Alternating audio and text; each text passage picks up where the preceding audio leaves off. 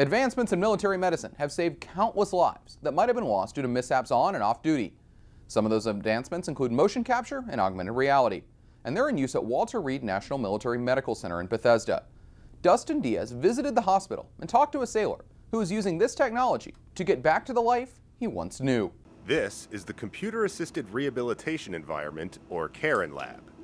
If it looks like a giant video game, that's because it essentially is one. I can program applications, so start from scratch and create anything that the clinicians want. It's very neat to have mechanical, computer, the motion capture, all of these systems integrated together and working at the same time. There are only 10 CAREN labs in the world. Got-My-Tan programs applications on this one designed to help physically rehabilitate injured service members. It does this with specialized cameras, augmented reality scenarios projected onto a massive high-definition curved display, and a motion platform with an embedded treadmill.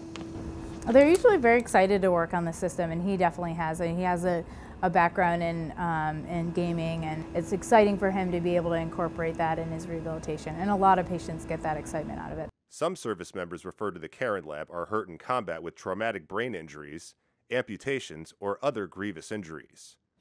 Others suffer non-combat injuries, like Petty Officer Jared Lenahan did 4 years ago. After I deployed to Afghanistan, I went to Sicily. I was rock climbing with some friends on a weekend, and some gear broke that wasn't supposed to, and I took a 50-foot drop outdoors straight to the ground. It was a bad fall. Broke 3 fingers on my right arm, 2 fingers on my left side, tib fib on my right leg, 2 toes on the left side, 3 toes on the right side, fractured 2 ribs, kidney laceration, liver laceration, a moderate traumatic brain injury, and I've got a rod on the left side of my leg as well. But he says it could have been worse. I probably shouldn't have my leg right now. I should also probably be dead right now. I've come a long way and I'm going to keep going. So. Jared is also seen in the adjacent GATE Lab, which is part of Walter Reed's Center for Performance and Clinical Research. This side of the house uses sophisticated motion analysis equipment to find exactly what an individual service member's problems are and how to address them.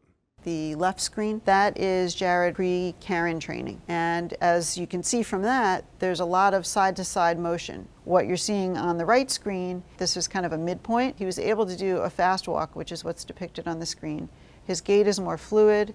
He's definitely able to walk faster, and he's eliminated that side-to-side motion. With the data from the CAREN and GATE labs, the help of Walter Reed's staff, and diligent training, Jared plans to get back to the life that he used to know. Personally, my goal is just to get back to rock climbing 100%. Dustin Diaz, Defense News Weekly.